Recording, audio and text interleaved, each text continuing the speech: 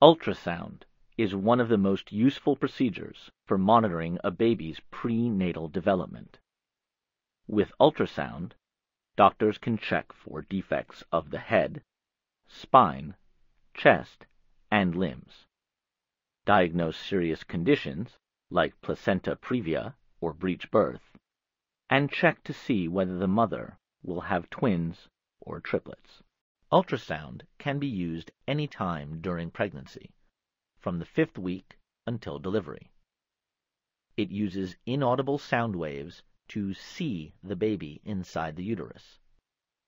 These sound waves bounce off solid structures in the body and are transformed into an image on a screen. Here's how ultrasound works. Pretend this tennis ball is an organ in the body.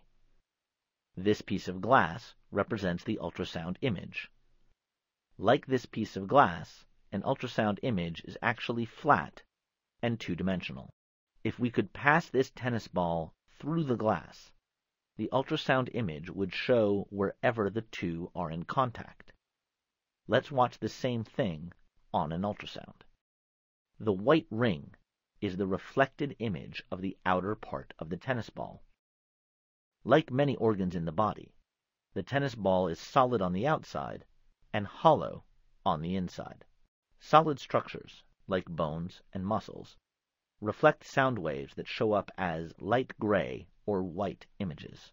Soft or hollow areas, like the chambers of the heart, don't reflect sound waves, so they show up as dark or black areas. In an actual ultrasound of a baby in the uterus, the solid structures in the baby's body are transmitted back to the monitor as white or gray images. As the baby moves back and forth, the monitor shows the outline of his head. The eyes show as dark spots in the head. The region of the brain and the heart are also shown.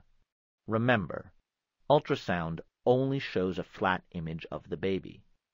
A superimposed illustration of the fetus shows how the fetus actually looks in the uterus. Ultrasound is still one of the best methods for physicians to visually diagnose major physical defects in the growing baby. Even though there are no known risks for ultrasound at present, it is highly recommended that pregnant women consult their physician before undergoing this procedure.